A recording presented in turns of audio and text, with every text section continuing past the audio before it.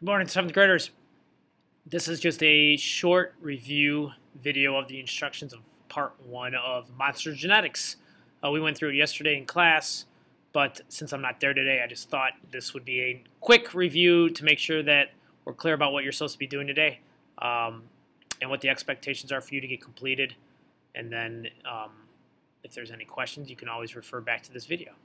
So let's go ahead and take a look at the doc that you're going to be completing. And then we'll go from there. So let me turn on the projector. Boom! Whoa, there's 2 of me. Oh, there's 3 of me.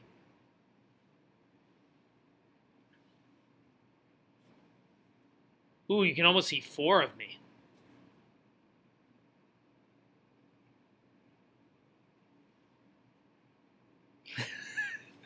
Sorry. Okay, so let's take a look at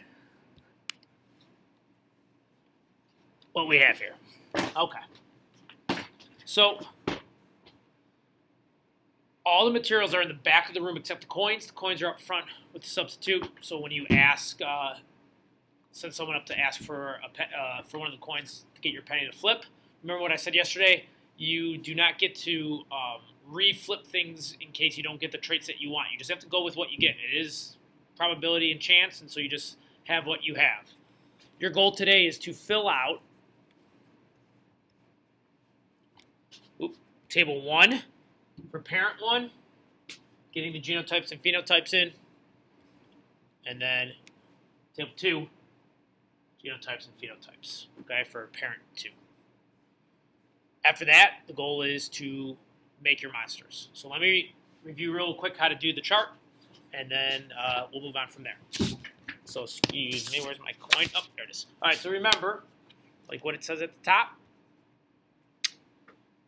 heads represents what the allele is in column 1. Tails, allele 2. Okay, so column allele 1, column allele 2. And so you flip your coin twice because there's 2 allele pairs. So I got, this time, a tail. So that's allele 2, so that's an E. Lowercase, the recessive trait. Flip it again. Another tail. We got 2 recessive traits. Ooh, so that means my genotype is 1 large I. Cool. So I'm going to have the Cyclops for this one. Alright. Now I do eye color, and it tells you incomplete. Remember, I will tell you if it's incomplete or codominant. If it doesn't say one of these, assume that it is just regular complete dominance. So you still have to flip twice. Tails, which is the recessive. Heads would get me the blend. And it's heads! So I get the heterozygous. And since it's incomplete with heterozygous, that means it's a blend. So the blend between red and white is pink. Oh, well, not eyes. He only has 1. He's going to have 1 large pink eye. And you're going to do that for the rest of the chart, and then you repeat that process again for parent number 2. Okay. After that, the back counter, not only are there the markers and colored pencils, there are half sheets of paper. The reason that there are half sheets is because if the monsters are really big, we're never going to fit them onto our final project board at the end, where you put in like kind of like the family tree where you have all your monsters and all your Punnett squares and all your tables and stuff. It all needs to fit on a poster board. So the monsters can't get too big. So this is the maximum size they need to be. If you make them smaller, like you only use half of this for the paper, that's fine too. Okay, but it can't be bigger than this. Remember what I said in class yesterday. There are 2 of you in the group, so that means each person needs to draw one of the monsters. It cannot be left for one person to do both monsters. If by chance you get done with all of that, and there's still some time remaining in class, you will also see in the back counter half sheets that have Punnett squares on them. One of the half sheets have the first 6 of these traits. Okay.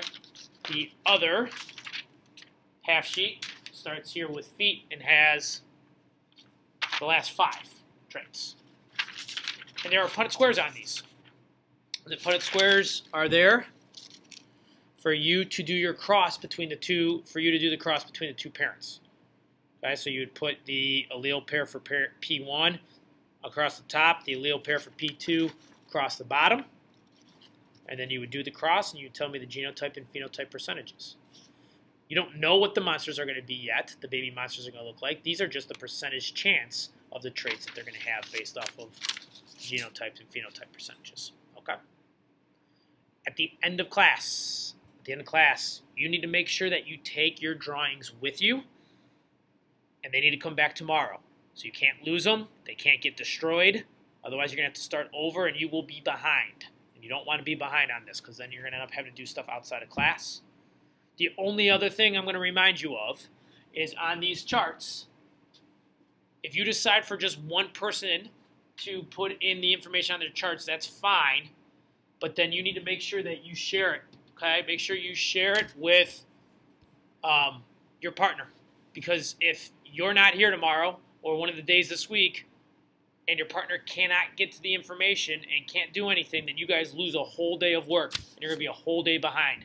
That's going to be a lot of work to catch up. Mrs. Stahl, please call 114. Mrs. Stahl, please call 114. Just like in class. Okay. Get to work. Make sure you're staying on task. Enjoy the process. This is pretty fun, but make sure you're staying on task too. And I will see you tomorrow. I'll be back. Bye.